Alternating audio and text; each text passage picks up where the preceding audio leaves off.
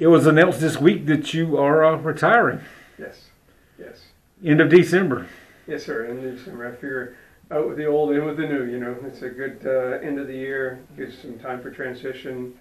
But why the end of this year? What was it about 2021 that you said, okay, it's time? It's as I thought back on it, and certainly my wife and I, we've been talking about it and thinking about it for a little while and everything like that, and we've had some really neat positive things.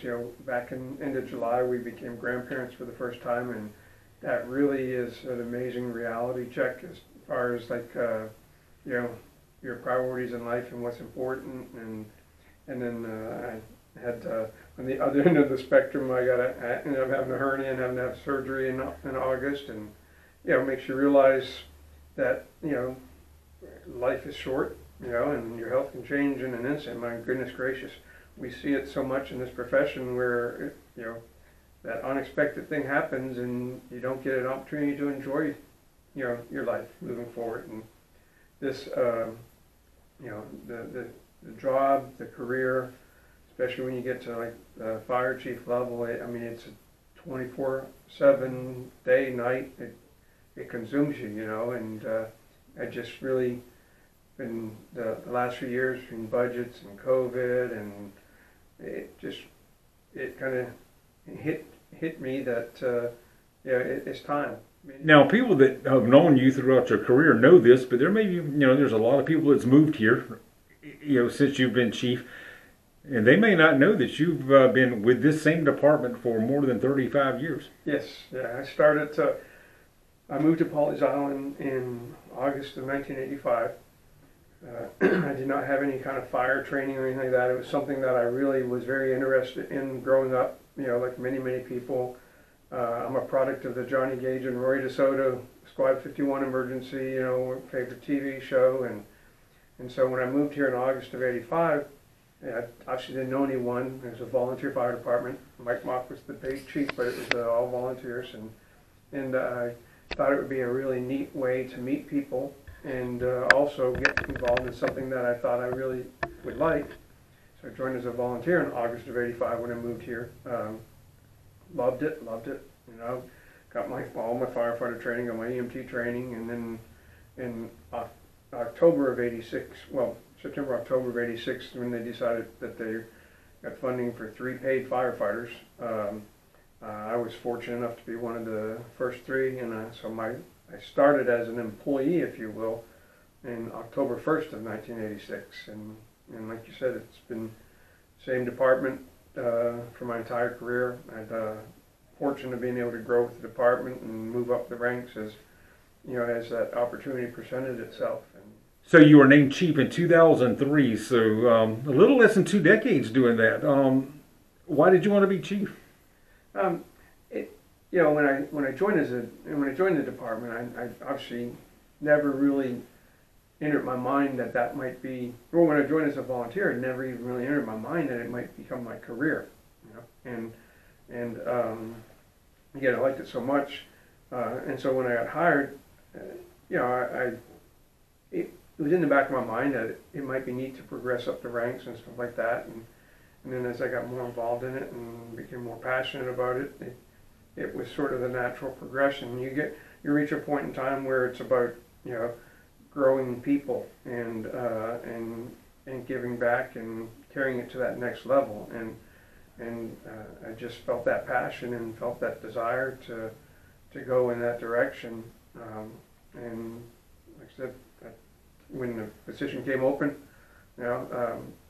and also I think progressing up the ranks helps you sort of realize that you're ready for that next level. This department is nothing like it was when you started 35 years ago. I mean, what's some of the biggest changes that you're proud of? Yeah, well, and you're right. I mean, I tell people all the time, I can remember when it was a big deal when we broke 300 calls in the year for the first time. And this year we're certainly on pace to break 4,000 calls. But I mean, the change has been incredible. I think the passion, the pride aspect of it is the level of service that we provide, to the community, and the quality of service that we provide to the community. The ability to to have outstanding people that carry on that tradition that we feel like we've built over the years. Another thing that we're very proud of is just our commitment to firefighter safety. You know, and the health and welfare of our folks. We try to make sure that we have the best quality possible of everything from fire apparatus, you know, and you can, so much care and time goes into the specifications of the fire apparatus to make sure that we are grabbing whatever is best in the industry for the safety of our people. The cancer prevention aspect of it, you know, we lost Josh Carney, one of our battalion chiefs, to occupational cancer several years ago, and the focus on that and making sure that our people are deconning themselves at the scenes and stuff like that, and just the way we've been able to, you know, serve the community and grow our people. You've attended a lot of funerals in other counties like the Charleston Nine. Yes. and things like that, where you've had to see what those departments had to go through losing someone in a fire. What do you credit it to that it hasn't happened here? I think it's, and again, that's certainly not taken away from places that it has happened, because all this can change in a matter of a moment. There's so much that we don't control, you know, because when we go out into homes, we have no idea necessarily what our business is. A lot of times we don't necessarily know what we're going to face, and fires burn much hotter and faster now than they did, you know, 20 years ago. But I credit it to the focus on training. We're very, very passionate about training.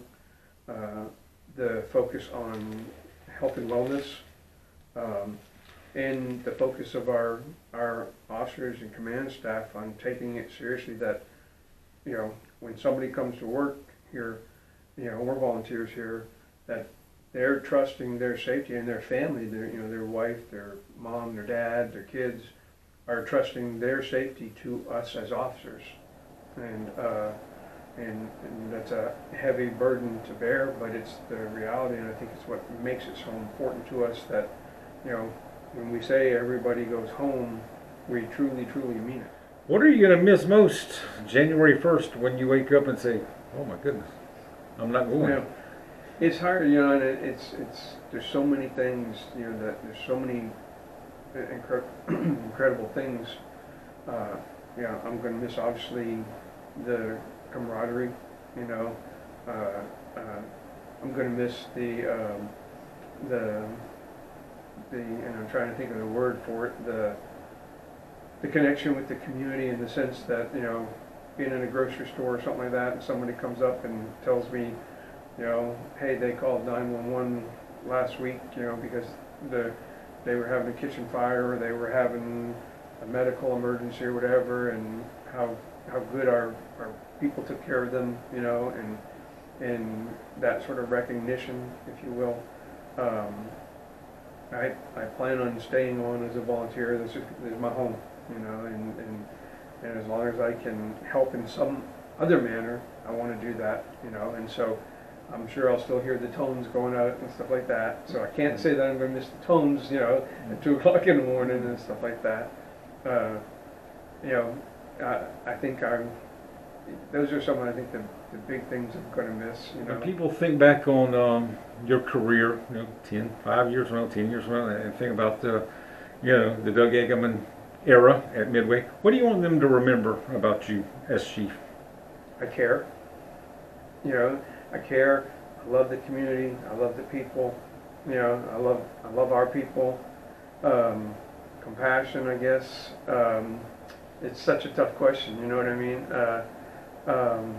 Professional. But I guess, you know, you could sum it up into the fact that I care and I want to make a difference. And I mean, I've just placed it in my heart and soul for, you know, 36 years. You know, it's like emotional. Still, we had staff meeting this morning, you know, and I joke about, you know, eyeball sweating a little bit, you know, and the terrible humidity, you know, but it's been my heart and soul for 36 years, you know, and so it's very bittersweet in that sense, but, you know, I'll be 59 in January, and it's like, I need to make sure that I got time for a family.